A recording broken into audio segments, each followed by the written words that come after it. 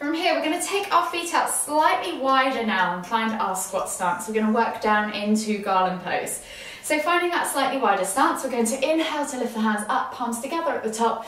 And as we exhale, keeping that chest nice and high, we're going to come down into the bottom of our squat. So you're going to have that nice upright torso position and you're aiming to get your heels toward the floor. You could also, if you're in this position like I am, start to work your toes in more so they point more forwards. That again will help improve your ankle mobility. So go to wherever you can right now that keeps your torso upright, even if that's with your heels off the floor.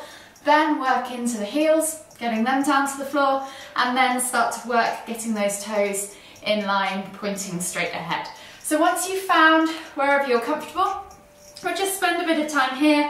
Probably you can feel this in your hips. You can rock from side to side, stretch those toes out, get into the ankle joints, get into the knees.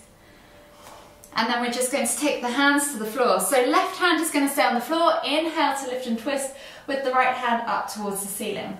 Exhale, release, right hand to the floor. Inhale to lift and twist with the left hand up towards the ceiling. Exhale, release, reset each time in the center. And we're just going to do 2 more each side, just moving with your own breath in your own time.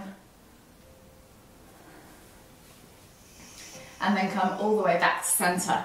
So find yourself back in Garland pose. We're going to inhale as we come all the way up, shake the legs out,